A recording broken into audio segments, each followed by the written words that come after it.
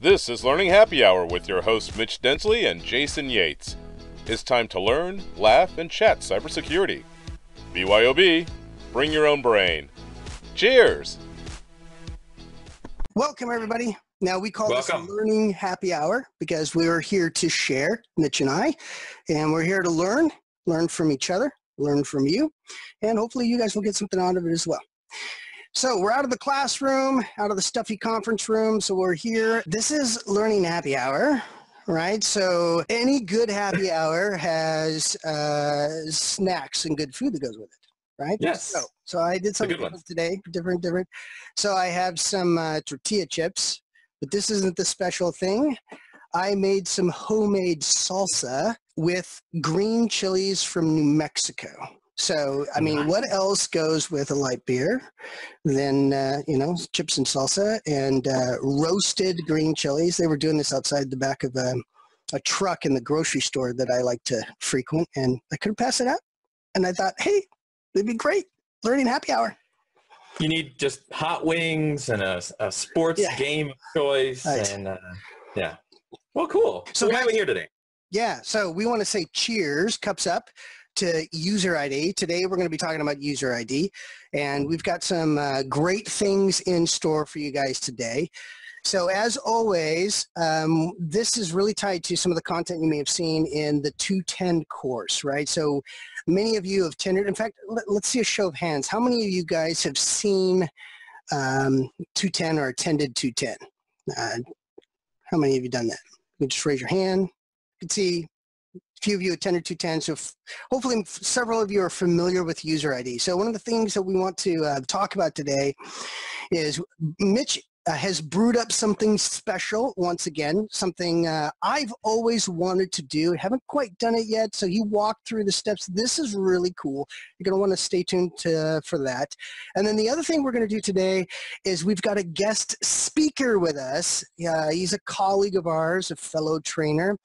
But in his previous life, he's implemented user ID. Well, we're going to find out what that is coming up. So we've got this great guest. He's going to come in and talk to us about that. So, but first things first, right, Mitch? We want folks to bring their brain, and it's Kahoot time. Awesome. So the Kahoot is a way for us to kind of check your learning, see what you remember from the 210 class, and hopefully you remember taking the Kahoots in the 210 class. And so what we're going to do here is put up a game pin. Jason's loading that for us now. So all of you who are on the session, open up the webpage kahoot.it, and then once the game pin flashes, there we go, 162 166. Go ahead and type that in and join us in a knowledge check. They've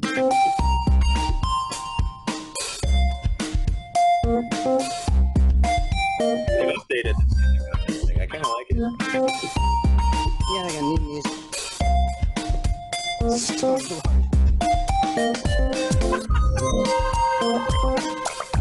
You people crack me up.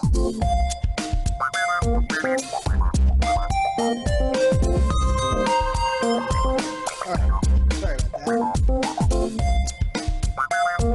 All right, let's get started. You might want to turn the volume. There you go. True or false? User ID improves visibility into application usage based on user.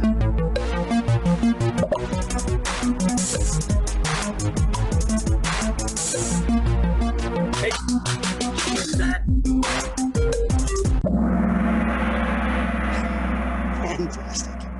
Fantastic. Now, is that music coming through pretty strong? Oh, it's a little too strong. Okay, what I'm going to do is I'm going to stop sharing for just a half a second and kill the sound. Okay. And then we'll come back to it. Sound though. Nothing wrong with the sound. Yeah, it's just loud. Oh, we'll figure that out later. All right. Are you guys seeing the quiz again? All right. Yeah. Here we go. Next question. Most everybody's got the right answer. Thanos was right.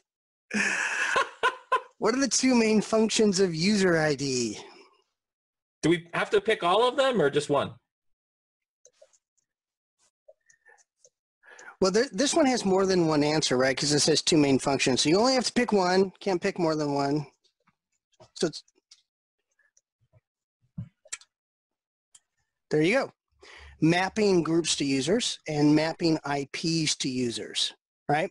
So a lot of people think when they think of user ID, and this might be something that you thought, and oftentimes when I'm teaching the class, I mention this question even before we talk about it, and inevitably people mention authentication. User ID is related to authentication, but it's not authentication. We'll talk more about that in a bit. Okay, here we go. What is the true statement about user ID?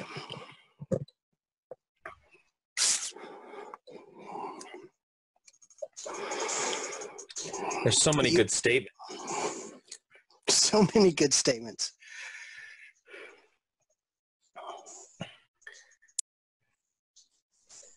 Oh, people are still thinking. You got 3 seconds, hurry.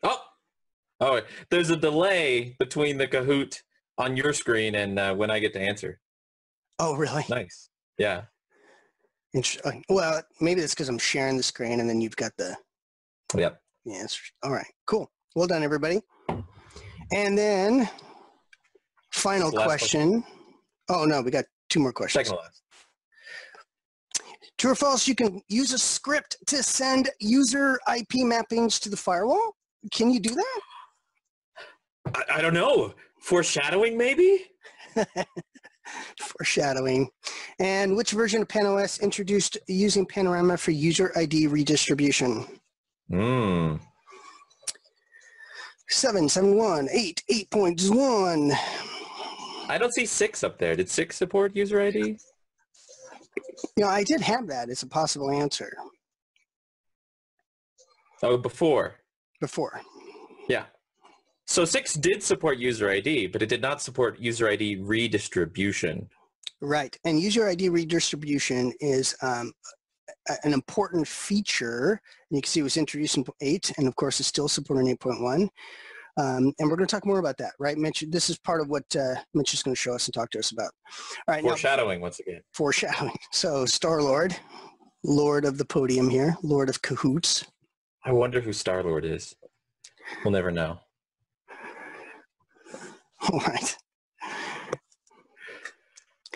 All right, so the next thing we want to do is let me just talk a little bit about what we were looking at there in regards to user ID. So I just want to review just a couple of those key concepts and be sure we're all on the same page, what we like to call sometimes a level set. And then and I love the chats. These are great chats. And then what we're going to do is Mitch is going to kind of launch this and elaborate a little bit here. So as we mentioned today, we're spotlighting, of course, user ID. So let's talk a little bit about what that means. So the 2 main functions, right? We had one of these questions about what the purpose of user ID is. And as I said earlier, it's not about authentication per se, but it's really about identifying the user behind those IP addresses. So those IPs, right? So a packet comes in and into the firewall, and so the firewall wants to do what? Wants to apply rules to that traffic, and so to do that, we can do that with user information if user ID is able to map that IP to a username. So one of the key functions is mapping IP to usernames, but we can also build policy rules around groups. So that's another benefit of user ID. So the second function is group mapping. So these are the 2 functions, and of course the end result, the outcome is that we can create rules around users and groups, and we can also look at reporting, right? So we can look at the traffic on our firewall from a user point of view. That's what that first Kahoot question was about, is about looking at app usage from a user standpoint. Now, how does user ID work? You might remember this from the 210 course or from Ignite, or maybe you've implemented user ID. In fact, let me ask you guys a question out there. How many of you guys have implemented user ID in your organization? Go chat in and let Mitch and I know how many of you have actually done that. You can raise your hand. Of course, when we say raise your hand, somebody out there right now is raising their hand, Mitch. They're with their camera off. Yeah, we can't see it. Nice. I once did that in class, actually. So yeah, I was teaching an office class, and I had a toolbar up, and I mentioned that if they reach up to the screen, they could actually feel the edge of the toolbar. And I turned around, and about half the class was touching the screen. I was not expecting that. That was pretty funny. All right. That's so awesome. We get a few of you guys who've actually implemented this and a few of you who have not. So we're going to talk a little bit more about this and how to actually implement it. And of course, this is also a big topic on the PCNSE exam if you're pursuing that. So here are the components. We've got agents, right? We've got the user ID service running in the firewall, and then the firewall has what's called a user ID API, which pulls those mappings in. And then you can deploy an agent onto a Windows server, which is, again, one of the Kahoot questions mentioned that you've got two basic agents. Now, we have this other agent called Terminal Service Agent, and it has some unique aspects to it. But primarily, we have these two agents that we can deploy to scrape security information so that when a user authenticates, they leave an artifact on the network, basically saying, hey, I logged into the network. And then if we can feed that information into the firewall, we can discover what the users are behind the IP addresses that they're authenticating from. And so we're able to kind of pull that information in. So when the user sends traffic through the firewall, we have that information. Now, this is an important slide. You may have seen this before. This has to do with the way we can pull that information in. So the agents are pulling that information in, whether it's a Windows agent, whether it's the agent built into the firewall. We're pulling that information in. The question is, what methods are going to be ideal for you? And there is a difference between some of these methods. So before we dive into this, Mitch, I'm just kind of curious, looking at this slide, for those of you who have filled or who have implemented user ID, which of these have you actually implemented? So for those of you who said yes, are you doing syslog polling or pulling in syslog information after authentication? Are you using Global Protect? Are you using Active Directory? Which one of those methods are you using? So we got Global Protect, Patrick is mentioning that. Yeah, and while people are typing, Jason, if I may, so I love this slide. I call this the rainbow of resolution because it's all of the different methods that are supported, and it also illustrates the ones we recommend. The ones on the left are the fastest, most reliable, and then it kind of drops off as you go further down to the right. And Global Protect was the first one I ever implemented, and it's awesome because it's super duper accurate, but it doesn't work for everything. There are some systems that maybe you want to know the system that generated the traffic, but that doesn't actively have a user logged into it. And I got a story about this a little bit later. Oh, some of these folks have even done the TS agent. I see that. That's great. Right. That's great. That's great. Now, one of the other components of this, remember in the Kahoot question, we had a question about redistribution. Which PAN-OS introduced that? So in PAN-OS 8, we're also able to actually create basically a user ID infrastructure that allows us to redistribute, and I'm having a hard time with that word apparently, learned IPs with the other firewalls so that timestamps are accurate, and basically we're able to keep our network in sync. Have another light beer. Yes, user ID. In fact, anytime I say user ID, you take a sip, right? You know, if I may on this, Jason, just for a second. So when user ID was first introduced, we talked a lot about the best way of grabbing user mappings, and often we'd say, go to Active Directory. The difficulty there is if you've got, let's say, 700 firewalls in your infrastructure, all of them then have to pull this singular agent talking to Active Directory, and it creates, you know, timing problems, and then you've just got all this excess traffic going to the central point of potential failure that people didn't love. And so in PAN-OS 7.1, we introduced this feature called user ID redistribution from firewall to firewall. And as you said earlier, we added a support for Panorama as well. And now you can build almost like a mesh of mappings and polling and all this other stuff so that if you lose one component, all of your user ID infrastructure doesn't just crap out on you. You've got some redundancy and reliability baked in. So I'm really excited about this, if you couldn't tell. Okay, here it is. It is. Demo So time. magical. So magical. Okay, Mitch, why don't you show us a little bit of what you're talking about? All right, fair enough. And I was not trying to steal the show from you there because that was... No, that's great. That was perfect. All right, let me just figure out how to exit full screen so that I can share. Oh, there it is right there. All right, and can you guys see my screen? Yes, looks good. Awesome. All right, now I don't have the chat up, so I'll let you... There we go. Okay. I look displeased. Okay. So what I want to talk to you guys about first is something that some of the folks online have expressed an interest in learning about how to use the XML API to feed mappings into the firewall. And what I got here is just a little recording earlier that I took, which shows you how to install. So what I did is I installed this this program here, this Python application called pan-Python. So I'm just going to show you download it from GitHub and then create an API role, or you don't have to be called API, that's what I called it, but just a role that only has access to the XML API, because heaven forbid somehow that credential should get harvested or whatever. You don't want someone to be able to log into your firewall management interface and do nasty stuff. So create a special role, create a special user account, and then go through and install pan-Python on any Linux system. So here, I'm a GUI person, so you can see I'm not doing this all with the CLI. But once you've got the folder extracted, come into the CLI. So you got my two windows here. One is on the firewall, the other one's on the local Linux system. And so I'm going to install pan-Python just by issuing this setup.py space install, right? And then this just puts the directories in place and makes it so that you can actually interact with it. So then you call this pan-x API Python script, and you can see I got the version, so that's a good way to know that it's actually running. Then you can do a quick connect to your firewall, and the -t is for the host name of the firewall. If you don't know it, or if it's just complicated, just do single quote, and then it will just go from there. So then you can see this is the human aspect. I fat-fingered tilde / .panrc, but what this did, I'm going to pause this really quick, so I want to explain what just happened.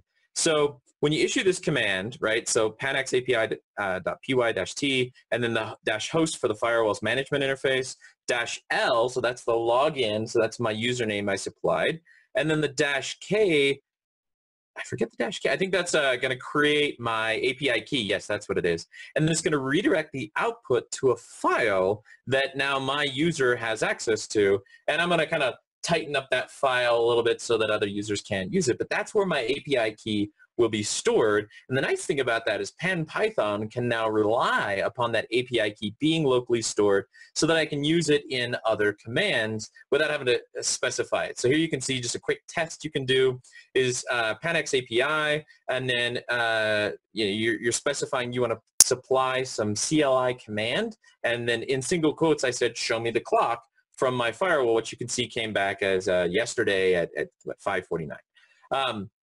So then we keep going, and now what I want to do, now that I've got the communication to the firewall set up, I want to create a file. And this is going to be a username to IP address mapping file. And you can see I just pasted one from earlier. I'm getting rid of the extra line breaks. But you can see here that let me just go back for just 2 seconds. There. So what I've got, these are systems that don't have users usually logged into them. So you can see this first one is the firewall interface. Then my Chalet, that's this Linux system. It could be a server, it could be a printer. So I was working with a company, and they had all their secret information showing up on WikiLeaks, and they couldn't figure out why. So they did like this interrogation with all the employees. They all passed. They reimaged all the laptops, no problems. The problem kept happening, and they did everything they could think of to figure out why this data kept showing up on WikiLeaks. Turns out they had a printer that they'd sent for RMA that came back after repair with wonderful malware installed in the little controller card. Now, who's logged into a printer at any given time? Usually not many people, unless you're like us where you have to badge into the printer in order to print anything. But that's just a user for a short period of time. Why should a printer have internet access? Or do you have printers generating network traffic that you're not aware of? The great thing about this approach is I can now have every IP address for every single printer mapped back to a username of printer. Yeah. The great thing about that is now I can run reports that say, show me all the network traffic of all my printers. Or I can create policy rules that say, do not allow printer access to the internet, but do allow printer access to the print server or the patching server, whatever. So you can have a lot of fun with this. And the great thing about the API is it's the only way to create a mapping that never expires. Okay. So here you can see I'm going to call that user ID register XML command, or that file. All right, it says it succeeded. So now let's go check it. So we'll just issue show user IP mapping all. And all my mappings came back. So let's do that really quickly. What I've got here is firewall A, right? And firewall A, I'm going to go ahead to my Linux system here. All right, and let me make this a little bigger so you guys can see it. So this is that same Linux system I was on 2 seconds ago. And what I've got is I'm going to issue my pan-API.py command, and I'm going to just pass, so see it came back as success. So on firewall A, let's just see my mappings. Awesome. And you can see that they're counting down. There's a little bit of word wrap going on. But so there's my mappings, right? So that's all. And that was so easy. And I can recall that script as often as I want. I can write new mappings into that file however I want. But what we want to do next is talk about how to do redistribution. So as soon as I find my mouse cursor, there we go. Let me just show you guys this one thing. All right.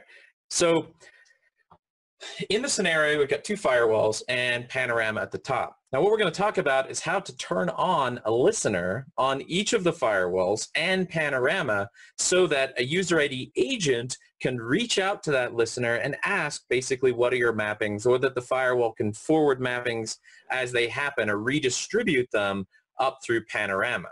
So in order for Panorama, a firewall to send mappings to Panorama, you got to turn this listener on an interface. And I'm going to use the management interface today.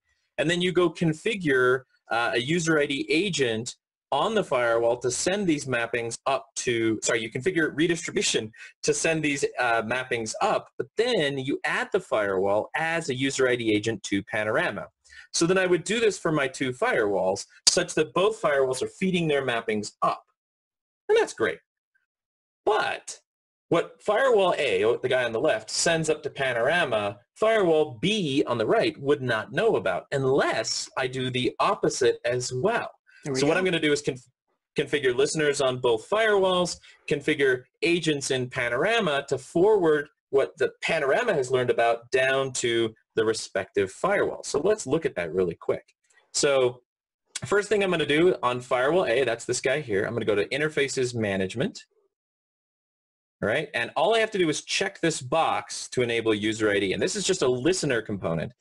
Then I'm going to come down here to user identification, and I'm going to open up this user ID agent settings just by hitting the gear, go to redistribution, and this is where I define a collector name, like a username, and a password that then Panorama will use to talk to this firewall. And to keep things simple, I'm just going to use a very, very strong username and password, as you just saw me do there. Next, I'm going to come over to user ID agents, and I'm going to add Panorama as an agent so that the firewall can grab mappings from Panorama. If you look in Panorama, I've already done that for both firewall A and B. Great. And on firewall B, I've done everything I'm showing you on firewall A. Sound good so far? This is great. Awesome. Okay, so let's add this one last agent for Panorama. Now the great thing, if your firewall is added to Panorama, you don't have to specify a host name and port or any of this other business. You can just choose Panorama from the drop-down. So real quick, what end of the conversation are you configuring right here? Are you configuring the guy with the box or the door? Great question. So what I did up on the setup, so device setup interfaces management, I configured the door. That's the listener component. Let me just recap that. So I did that part, the door on the firewall. Next, when I configure the guy, right, to talk to Panorama, this is the second part. This is what I'm doing right now. Got it. So I'm just saying, hey, Panorama is a user ID agent that can forward mappings back down to the firewall. So I'll just click OK and commit. Once this commit's done, we'll see our light go green. And then while that's going, let me go show you, let's look at Panorama, see what mappings Panorama has. Oh, I lost my connection. Dang it. Commit's probably going to finish too soon. Take a drink. I know. Yep, there we go. Oh, that's one thing we didn't do is we didn't, what am I doing? Where is my... Yeah, Bob already chatted that in. Yeah, let me just, there we go. So we'll just do show user IP dash user mapping. Oh, got to do all. And you got to have space. There we go. All right, so no mappings, right? And if we go look at firewall A, we have no mappings because the ones I sent in earlier had timed out. And let's just confirm this with firewall B. All right, so while he logs in, so what I'm going to do now is I'm going to go back to my Linux script, and I'm going to feed those mappings back to firewall A. Right, so that's done. Let's confirm. Firewall A has mappings. Panorama has mappings. And let's see firewall B.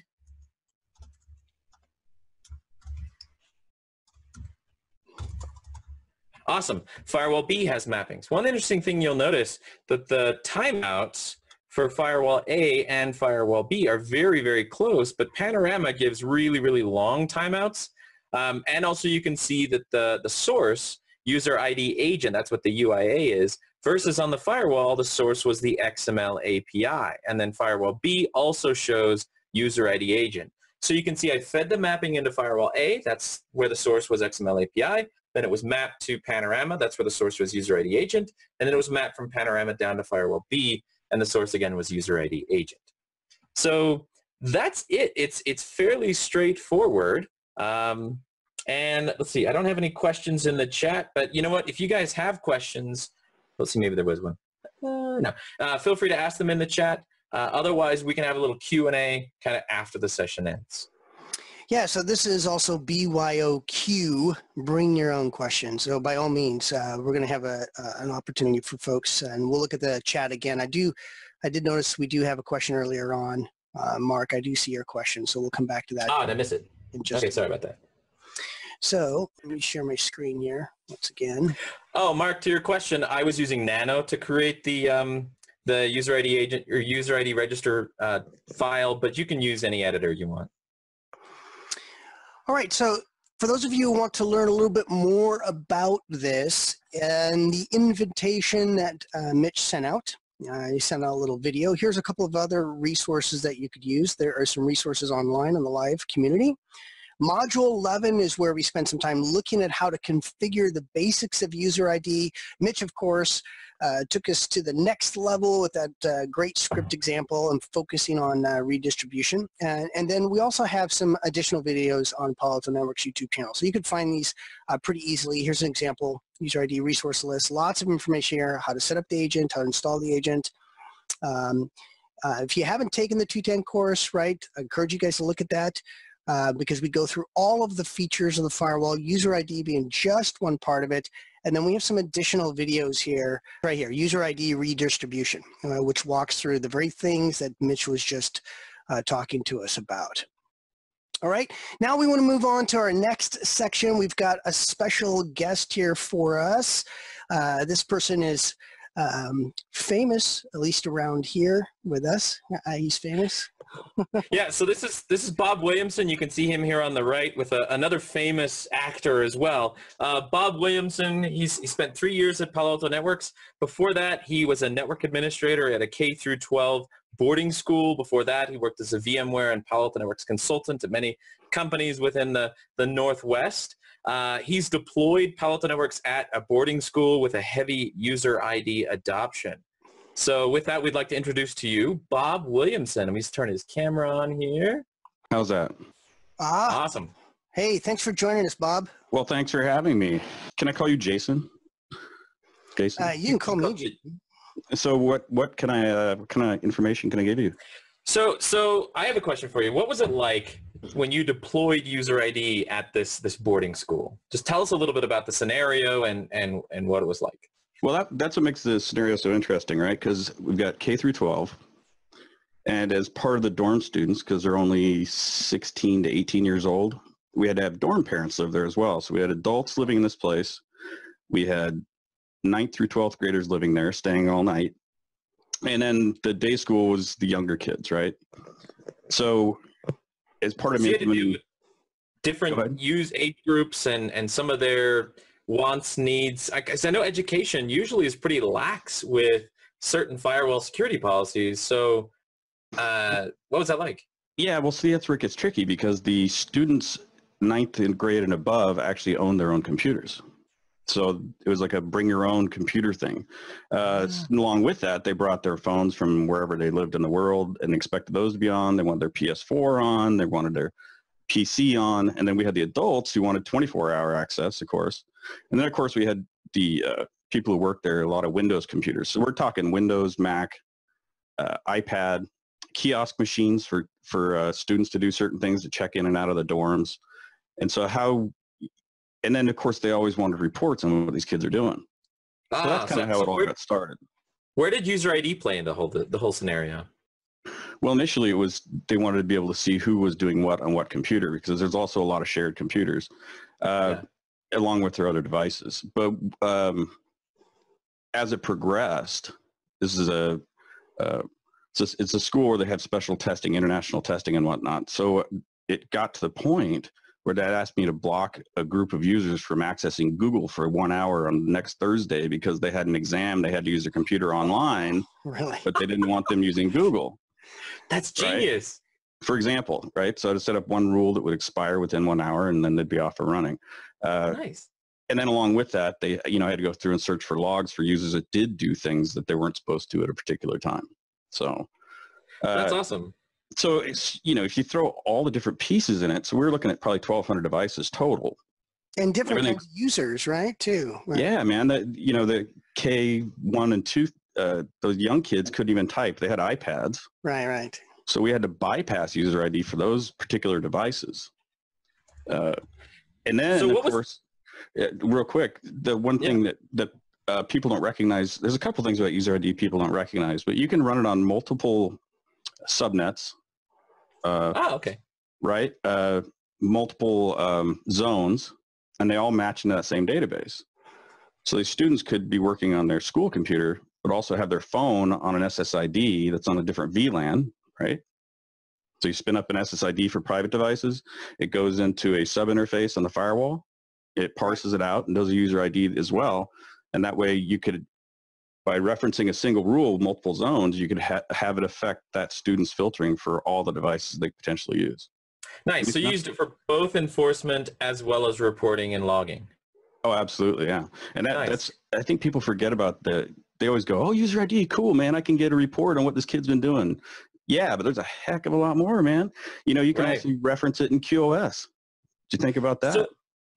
So what was the user experience like when you implemented all of that? Did the students even know? Well, that is. Let me go back. So they knew, because with their private devices or other non-AD devices, they would have to use Captive Portal. Okay, so they periodically got that kind of hotel page where they had to sign in and tell you who they were, basically. Now, we hooked the Captive Portal, or I hooked the Captive Portal in with Kerberos, and it would immediately authenticate against AD. So that would add the IP user mapping. Sorry, I have to take a sip of this beer. This It's not your thing, huh? You're just showing off for us. Okay. Oh yeah, look at that. But what did that? Is that Czech as well? No, it's out of Georgetown, near Seattle. It's Bud Zimfa. Bud is Ziva, yeah. Bud is a. But anyway, where were we at? So I got another one. So what did the school admins like about having, not just the ability to run reports, but what was their experience like administering user ID once you handed this off to the networking team? No, it was me. I was the networking team. Oh, you were it. Okay, good. Yeah, me and another guy. But to step back even further, so the dorm parents who live there 24 hours a day wanted to access all 24 hours, whereas the older students, unless they were seniors, were certain they had to be cut off at midnight. So the enforcement piece was really huge, and actually it became primary. Secondary was the reporting. Once in a while I have to search through some logs. So how to implement this in the easiest fashion at the time, because this was version 4 or 5 of Palo Alto Network Skier, we used AD, because as we all know, right, people log on their computer, hit the domain controller, leaves a Kerberos authentication event, sucks those out immediately and changes the user ID. It's perfect, right? Yeah. As long as the OS X units, the Apple boxes, are AD bound. So as part of getting them on a school network, we had to AD bind their computers. Now, you don't have to do that today, though, right? With all the different mapping resolution methods, you could use obviously Captive Portal, Global Protect. Maybe that would be easier. Yeah, except these are private devices, right? It's kind of this gray area. Yeah. I mean, getting a private device to join the school's domain, I bet that was a bit of an uphill battle as well. It was just a requirement, you know. At the beginning of the year, we would attach all of them, all of the 100 students. We'd go through one day and just bind them all, and then when they leave after 4 years, we'd unbind them and hand it to them. Interesting. But, and they didn't like. There was always that concern if you know we put something like GP on, whether or not we could, you know, watch Spy on them stuff, and yeah, you know, when they're off site. Yep. So there is a certain amount. And you could do GP in a non-tunnel mode, but that's right. In our situation, that was best. The API approach that we just looked at could also work pretty well, right? If you tied that into like a record keeping system that the school already uses, such that once a student leaves, maybe that mapping goes away, tied in with DHCP or IPAM or something like that. Yeah, I mean, there's certainly other ways you could have been done. At the time, this was their best option. Sure. It gave us, the captive portal gave us an option to allow students to have friends come to their home, because it was their home. Nice.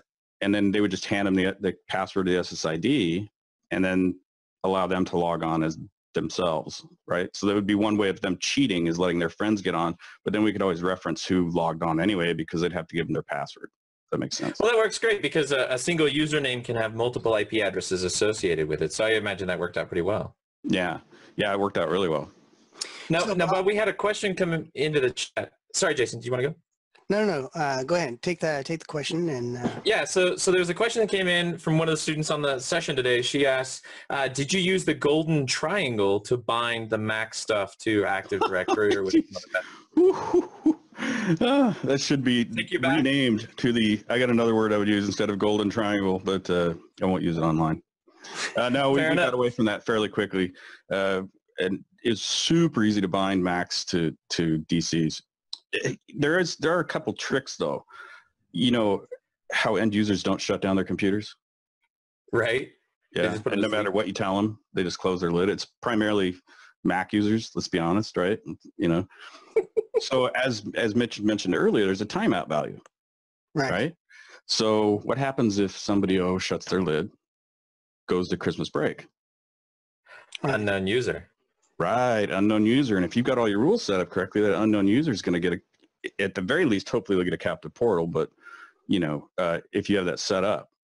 Yeah. So then you think, well, okay, we also have Exchange server. We're running Exchange server, running Outlook, right? You could monitor Exchange. Yeah. Well, here's a hot tip for you. Exchange on OS X, as well as Mac Mail and these other options, use what's called EWS, Exchange Web Services. Yeah, so you don't authenticate. Go ahead. Yeah, I was going to say, so you don't authenticate to the server itself? It's through some kind of web call or whatever? Yeah, you authenticate through IIS. So I battled that hard trying to figure out how to parse out of IIS. So you know, you mentioned it's more solid from the left to the right on that one's that's rainbow of resolution. Yeah. And that, actually, I would suggest that that's almost certainly true, but I think you have to take into account the different situations that you have to deal with in the real world, right? Everybody says install GP. That's easy through group policy, but not if you got 80% max. Right. So, yeah, you know, so yeah, it's a good thing to go by, but you also real world. So I got a question for you about this. Will be our last one, just in the interest of time.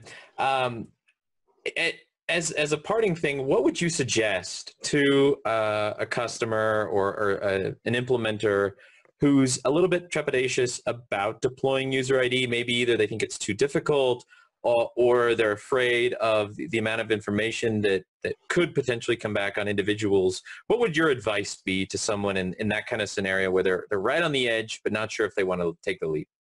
Well, as far as the implementation, you don't have to have user IDs in your rules.